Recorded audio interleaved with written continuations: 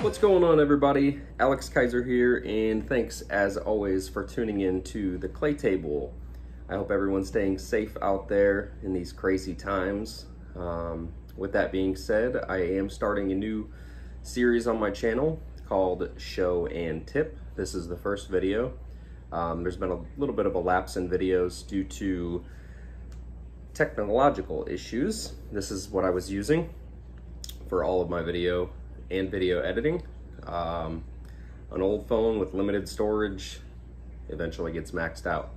So upgrades have since been made, so you will see some new videos on my channel coming out now and in the near future. So with Show and Tip, I'm going to be doing a series of videos where I show you a bust that unfortunately I wasn't able to time lapse or do any video footage of to show you the process.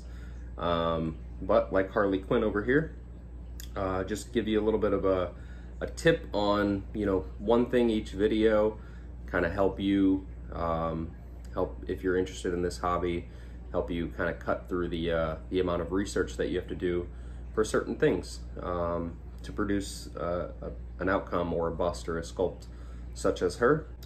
With that being said, Harley Quinn, I recently made her. I'm working on another one right now. She was finished about a month ago, approximately.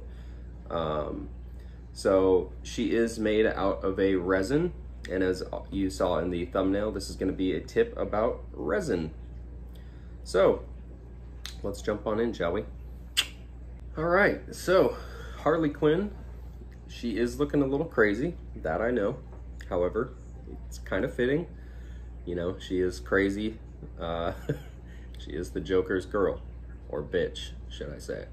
So yeah, it's not an exact look. I know, I've been told she looks like a zombie, and I'm okay with that. Every bust that I do, I'm learning. So yeah, so she is made out of a resin, and it is hardened plastic, essentially. You do rotary casting, and we'll talk about that in a minute, to produce the outer layer of the hollow mold. So I know we'll get there. Anyways, the teeth, the upper teeth and the tongue are also made separately, and I'll show you the molds for those as well. And essentially what you do is, you know, glue them in once they're done, and done hardening using whatever resin you choose. Lots of different resins options. I use one by Smoothcast, so I'm going to go over that and give you details so that can help you. But she was a really fun sculpt to make. I luckily found this on Amazon. I was thinking I was going to have to make it, and I'm glad it was just a prop that I could throw on there and call it a day. Wasn't really looking forward to having to make it, but I did want it in the sculpt. So Amazon had one on there as a kind of a Halloween prop, and the reviews on Amazon were it was too small for an actual person, which was perfect, because, you know, she's not necessarily a one-to-one cast, even though her head is, I don't know, I mean, I get it's close to one-to-one. So yeah, so let's get into the resins that I use. Let's set her aside for a second.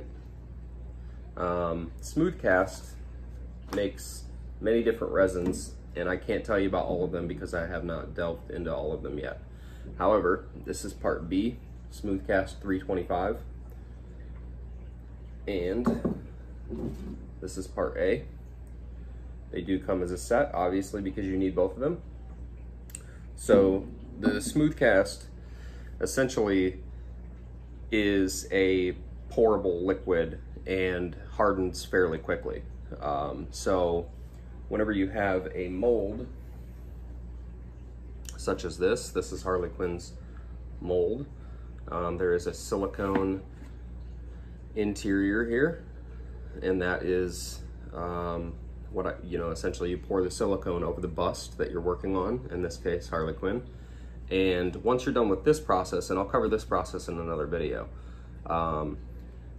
you will pour the liquid inside of here, and measure it out per, you know, ounces and or by weight. So you will need a digital scale in order to do this.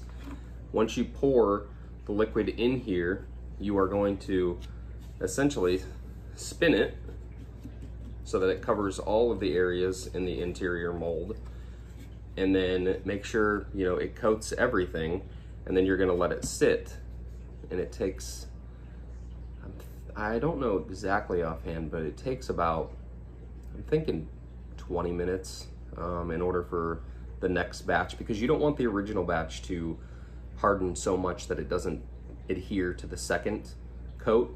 So, you know, it will be a little bit tacky, but that's fine. You pour your next coat on top of that one, and you rotary cast it again. You spin it in all directions, even spill out a little bit in order to, you know, get the edges. It does happen. I use a painter's tray to catch the, you know, residuals that fall out. And, you know, that's the second coat, and you do that same thing for the third, fourth, however many coats you want, is how thick it will be. So you do want it to be fairly thick. I think I normally do about 4 to 5 coats of this. And then you let it sit, remove the outer, what is this made of? Plaster. You remove this plaster, and once you, here, I'll do it just to show you.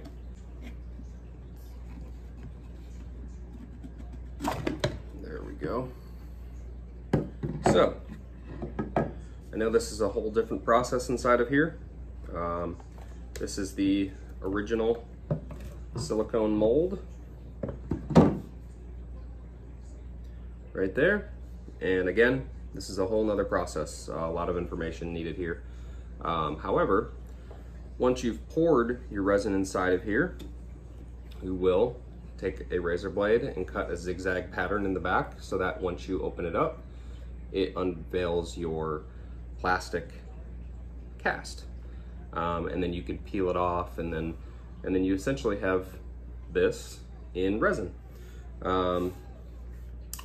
So now, as we discussed a minute ago regarding the teeth and the tongue, I found out, you know, through trial and error, that it's easier to do those separately for myself.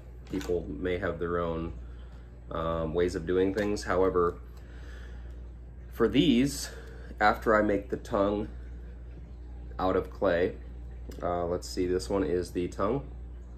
I will essentially make a mold of that out of silicone, and I'm not going to go into that process, but I do use Platsil Gel 25 as the mold, and then I use TC 800 A and B, which are very fast setting resins. So it's within a few minutes that you're gonna have a final product, a very hardened. It does get warm, it gets hot to the touch, so you gotta let it cool down. And then once that hardens, your tongue, you just pull it out. And the same for the teeth. The teeth that I use are acrylic teeth. You can buy them off of Amazon. I don't necessarily love sculpting teeth individually. It's just much easier to, you know, set individually the teeth in place. And I have other videos on my channel. You can check out my time-lapse videos, and it kind of goes over all of these processes, including the silicone mold. So it kind of gives you a little bit of a tutorial there. So yeah, those are the resins that I use for each process. And regarding the Smoothcast 325, it is a color match. So this one's a little distorted, so let's use this one. It's So Strong.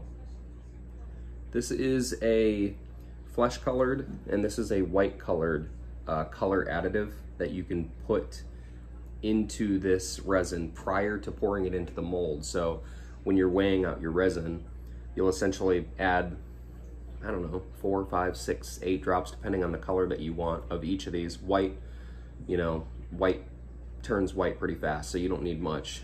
Same with flesh, to be honest, but I found out you can add a little bit of flesh or a little bit more depending on the color skin tone that you want. And you can kind of see it around her eyes, the flesh color. There is paint there as well, however. So it basically just color coats your resin, and it turns it either white or flesh. There's even other colors. You can turn it yellow or red or whatever. But these are the most practical use ones that I found. So it helps you when you pull your cast out of the mold. It's already essentially, it's either more of a white, which is kind of a primer color. You can paint on top of white very easily, or a flesh tone, which kind of already sets you up for success for an actual flesh tone that you want to paint. So just a little bit of a tip there regarding resin. I know, I had to do a lot of research and the information's out there. Smooth On, Smooth Cast, I believe they make tutorial videos that are, work really well if you're trying to learn this process. And Brick in the Yard Mold Supply, excuse me. They're where I get my TC800. They're also where I get Platsil gels. I have much bigger bottles of these, however these are small bottles. So there's quite a bit of material used for this entire process, but I found that by Smooth On and Brick in the Yard Mold Supply, I was able to get everything I needed. So hats off to those guys for providing everything, and for providing information on it as well. So check them out. It's by no means I'm not sponsored by them. I'm just, I just found that they're very helpful in this process. So back to Harley Quinn. That was a little bit of tip. And back to the show.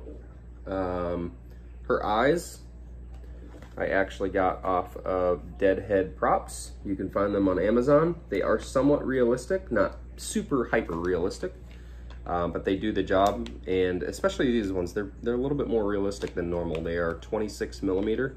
So if you were curious about the size, they work well and they're cheap, and Amazon gets them to you, as you all know, pretty fast. So she came out pretty wicked. I even suited her up with her little necklace that says Bruce on it. It's per the movie, so it's a kind of like a movie prop replica. And yeah, so she was fun. The hair was a little bit challenging,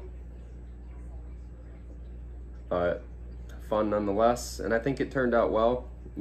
Obviously it's not a perfect replica by any means. I'm not claiming that it is, but she looks cool.